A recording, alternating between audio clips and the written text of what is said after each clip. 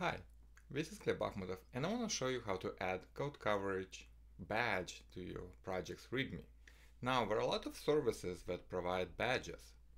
If we go to shills.io, we can click at coverage services, and you can see that many services can give you a badge, but that requires your repository being actually linked to one of those services. What if you don't want to link your repository to external service? What if you just want a badge?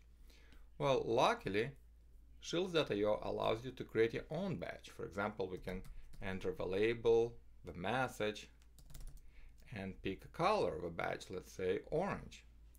And that will give us a badge, right? And it's just a URL. So we can put that URL into our README to create the badge, but we need a percentage. In my project, I have code instrumentation and code coverage Cypress plugin. So every time I run end-to-end tests, I get a coverage report. We can see it inside the project itself. There's a coverage folder and coverage reports in different formats. One of those formats is JSON summary format that tells me what's the total number of lines covered as a percentage, total number of statements covered as a percentage, and then functions and branches. So I want to use the percentage of statements covered by my test as a metric to create a badge.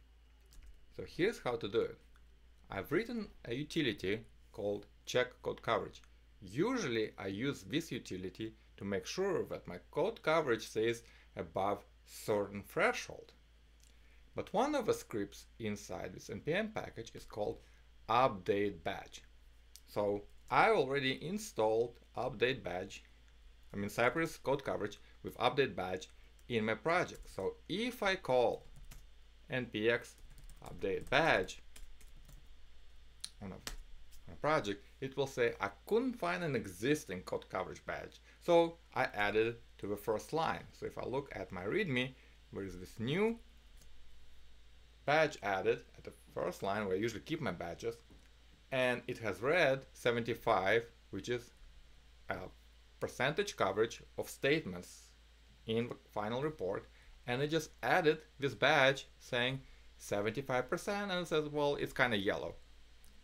It will create green, bright green, based on a limit. So if I look at the preview, I'll see this nice badge. If I change my test or my source code and I get a different percentage, let's say I pushed it all the way to, let's say, 85, and I do the same command, now it found the existing badge and updates it. Right, so now it's 85 and a different color, and now it looks nicer. Now the code coverage is not ultimate sign of quality, but it's a signal.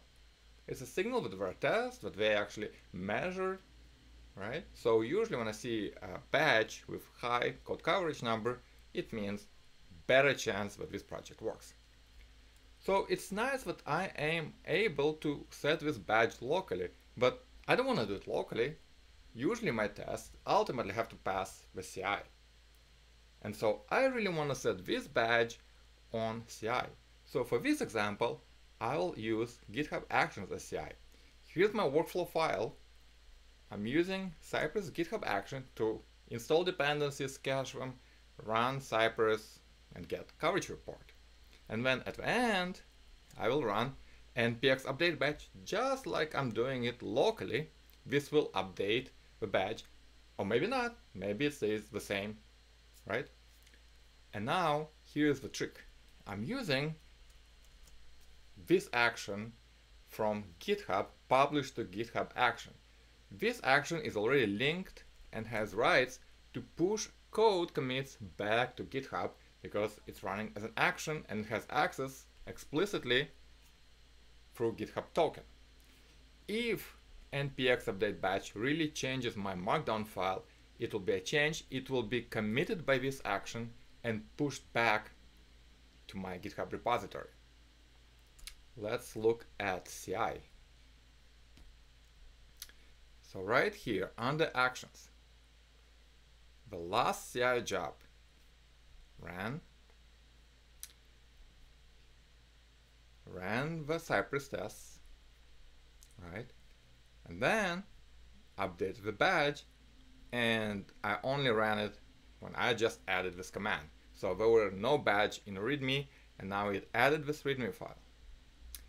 And when GitHub to Action noticed that there is one modify file, it was committed and pushed back to GitHub. And so if I look at my code and I look at all the commits, this is the commit I pushed, and then the CI, GitHub Action pushed this new change automatically, and I got updated badge. And this is how the code gets self-updated, and this badge stays true to whatever CI latest code coverage number was. So check code coverage, update badge. That's how you update the badge on CI, and you get this nice little code coverage badge without using any third-party external services.